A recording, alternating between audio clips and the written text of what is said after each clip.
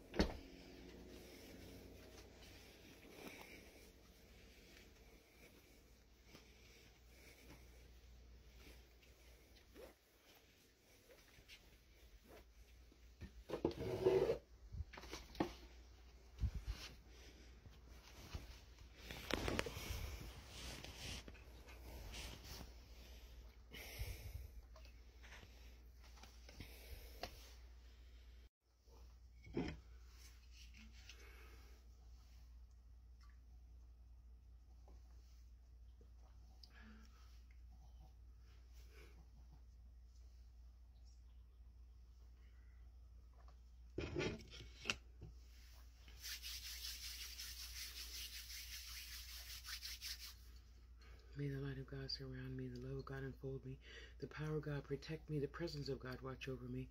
Wherever I am, God is, and all is well. Amen. Ache. And so it is, so mote it be.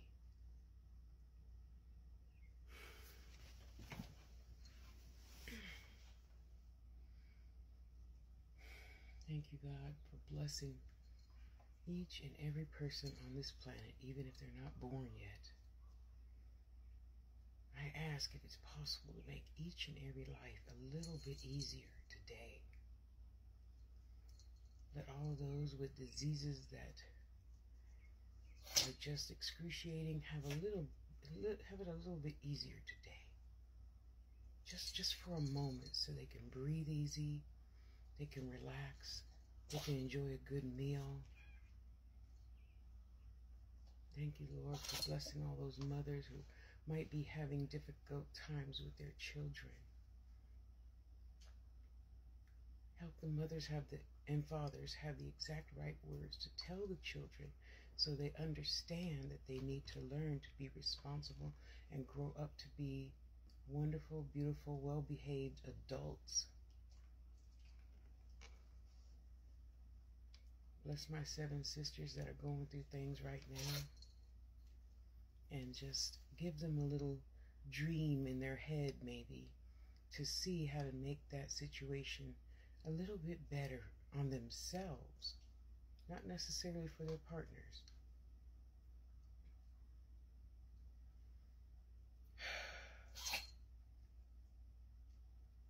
Thank you for blessing me with everything that I have and will have. Thank you for helping me be well of all those things the doctors say I have. And I know I don't. It's just an experience to help me learn whatever lessons it is I needed to learn and get through to be a better Tasha in this life right now. I understand that I create all my own happiness and I create all my own unhappiness. Thank you, God, for helping me recognize that faster and faster and faster, so I can let stupid people go faster and faster and faster every single day of my life. I understand we all need to vent and occasionally complain about things, and then it could stop so they can move on to a better, happier themselves this lifetime. Bless all the animals in the world that humans are so cruel to, and let their pain be lessened just a little bit today. Thank you, Lord, for blessing me. Waking up with all of my limbs working, no pain, and all my marbles are in the right place. Thank you. Thank you, thank you, thank you.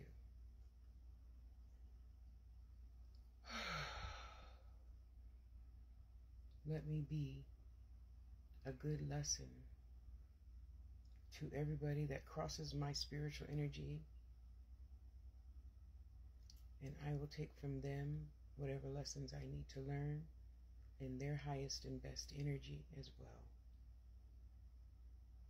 Thank you for every breath I take. Thank you for allowing me to see the light and have a better understanding of everything faster the first time, not the second time or 15th time. Thank you, thank you, thank you. And so it is.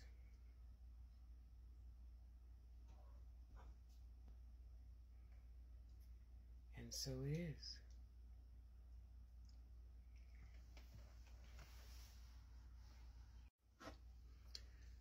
This is my new morning ritual. Well, as soon as I find my cauldron and stuff, I'm going to sit here and burn.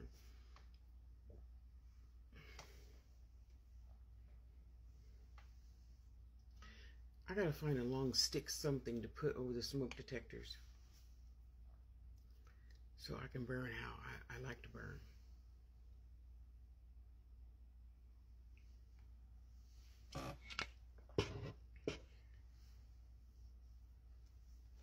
And I bless you right now to have whatever peace and prosperity you need. And I hope that you're willing to accept it for what it is, even if you don't like the outcome.